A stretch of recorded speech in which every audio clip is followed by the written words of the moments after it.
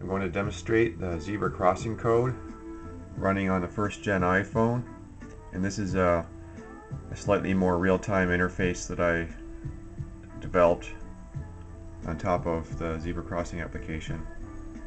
It uses the first gen iPhone, and there's the console output, and here is a QR code that I printed out earlier. And you'll notice when I move this iPhone over the QR code that the fiducials are marked with green squares. This isn't as fast as it could be. I just wanted to demonstrate that it works.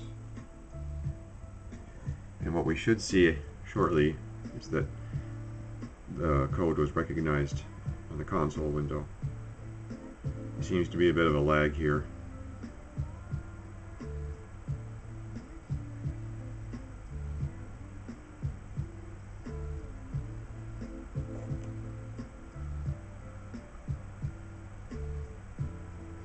There you go. Actually, that was pretty quick. I just put the phone over the QR code again.